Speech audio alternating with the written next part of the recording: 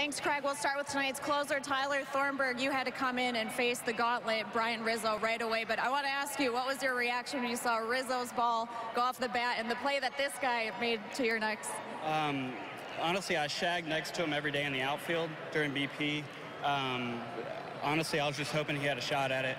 I knew if he could reach it, then he was having a good chance at robbing it. What was your approach coming in knowing you had to face Bryant, Rizzo, and Zobrist right here in the ninth? I think any competitive guy is going to want to face the best hitters he can.